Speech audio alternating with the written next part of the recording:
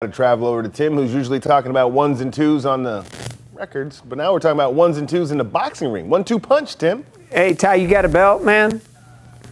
I got lots of belts, but none of them look like this. These are the real deal right here, and we're talking about a big event taking place in Delwood this Saturday.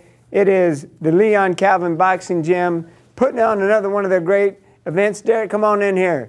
Derek Calvin joining here. He's the executive director. Man, thanks for coming in. Yes, sir. Yes, sir. First of all, let's talk about the Leon Calvin Boxing Gym and what your mission is through it. The mission is to get as many kids off the streets as we can and help them become some, and help them become leaders and better kids and respect their parents and their grandparents and just the community.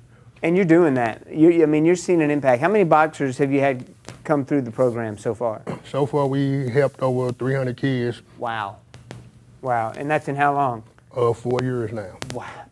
That's a great rate. Great rate. And you give them an opportunity. You're teaching them boxing skills, but you're teaching them life skills, too. Oh, yeah, most definitely. That's first, respecting home, respecting the teachers, respecting their community. That's number one to us, life skills.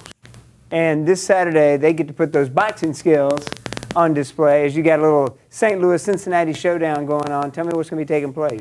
It's going to be St. Louis versus Cincinnati Part 2. And St. Louis got to get some redemption from Part 1 because Cincinnati came down here, took a lot of our belts back home. So this time we plan on keeping these belts in the loop. And you think it's important for these kiddos to get the belts. Tell me why. Because I think they'll work harder, and I want them to know that we appreciate what they're doing because they don't want putting in the work. And I want to let them know that we want to reward them. Now, you say, well, who else is going to be at this event? Well, it's like a who's who, really. You got Ray Mercer, James Toney, Michael Second to None, Roberto Duran, the Manos de Piedras, Michael Spinks, Corey Spinks, Riddick Bowe. You bring in all these folks, and are they excited to be a part of what you're doing?